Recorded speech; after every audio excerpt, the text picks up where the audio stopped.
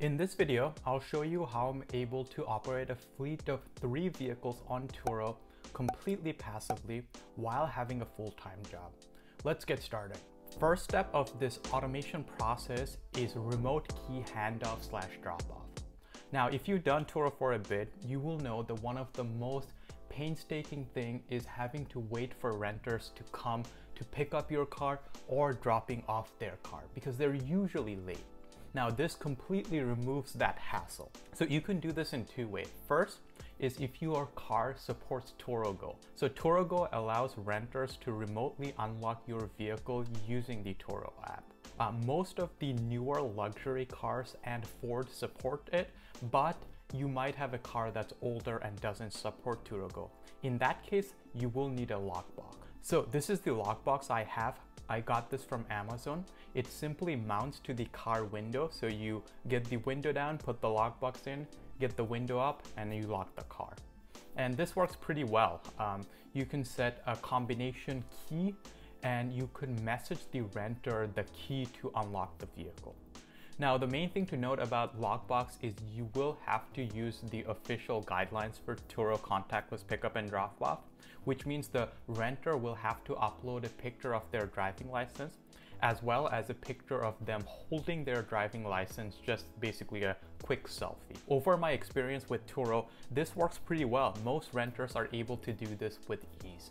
Now, one thing to note is if you have a smart car, you will also need a RFID blocking car / a Faraday bag. So the car can't be unlocked while the key is in the lockbox. I'll have few links in the description for good Faraday bags. A lot of them are pretty big, so I had to cut them in half and use electrical tape. But you might be able to find a bundle with the lockbox as well as the Faraday bag. Now, this solves the main problem that I had, right? Where renters will be really late dropping off the car as well as picking up the car. I could get the car completely ready. If I know there is a rental in like, let's say 12 o'clock, I can get the car ready even before I start my full-time job.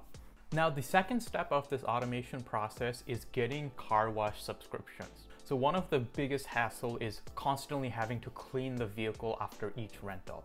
Now, if you have a car wash subscription, you can tell the renter that they can go to this car wash and they will not have to pay anything and they can just clean the car.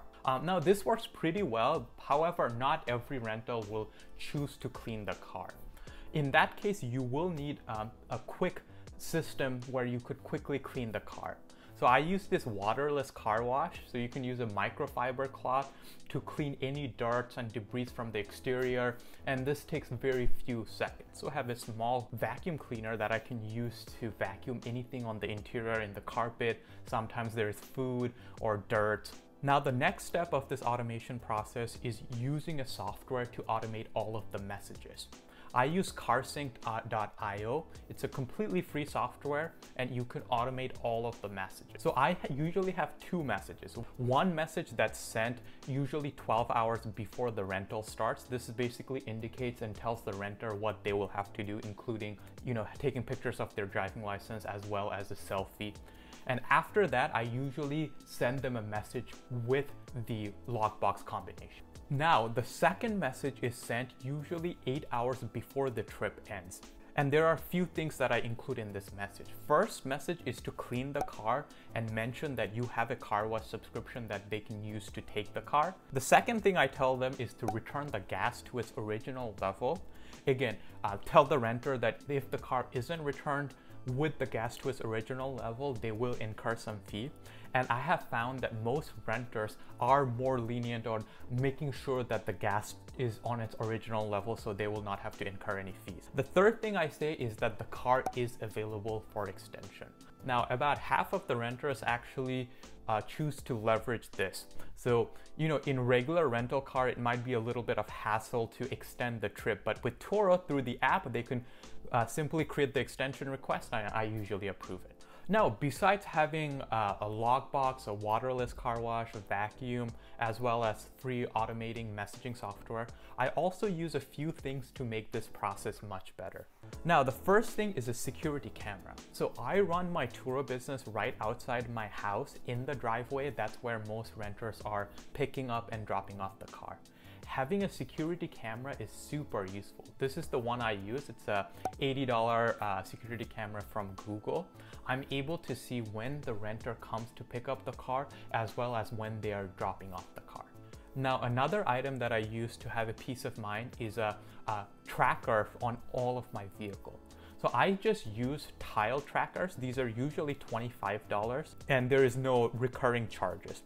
And this works pretty well. I don't use AirTags because AirTags tell the renter or whoever is using the car that there is something following you, and therefore I prefer tile, and it works pretty well for me. Now, the next thing I use is an ozone generator.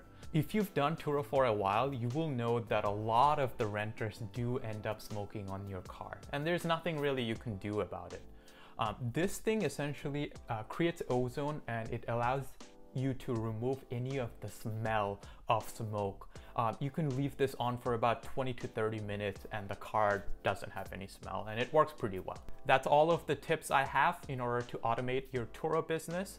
Let me know if there's any issues or mistake in this video. I'll correct it in the description. Thanks for watching.